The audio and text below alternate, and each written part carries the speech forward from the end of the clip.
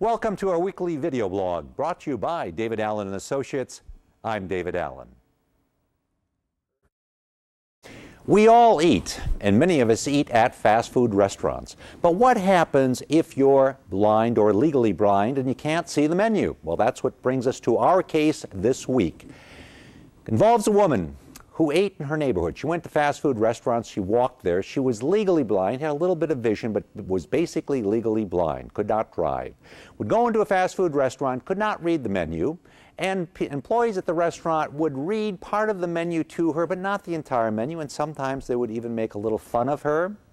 She got tired of this, and she brought suit. She sued the restaurants under the Americans with Disabilities Act, a federal law that says buildings must be accessible to those with handicaps. At the trial court level, federal court, trial court level, the court looked at this and said, "You're out of here." Threw the case out. They said the restaurant didn't have an obligation to provide large print menus nor braille menus.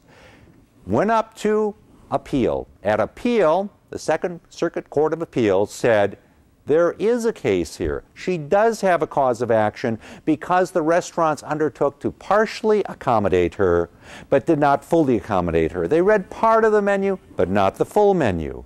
As a result of that, they have an obligation to provide full accommodation and found that they were violating the Americans with Disabilities Act. As a result, they needed to change their course of action, and they needed to, not only there, but any customers that they served, to provide full access to the menu by reading it or providing a braille copy. Now, how does this kind of a case wind up in federal court? It winds up there because people who have been denied access have the ability to bring the claim and have their attorney's fees paid, as well as being able to get the accommodation that they seek. This is one of the natures of the Americans with Disabilities Act. It provides widespread access for people who previously had difficulty getting places. We've all seen the handicap ramps. We've seen various things. Many people hail this act as saying it's provided more access to people who otherwise wouldn't be able to get into buildings, both public and private, than ever before. It's the nature of one of the things that many people say makes America a terrific place to live. I'm David Allen.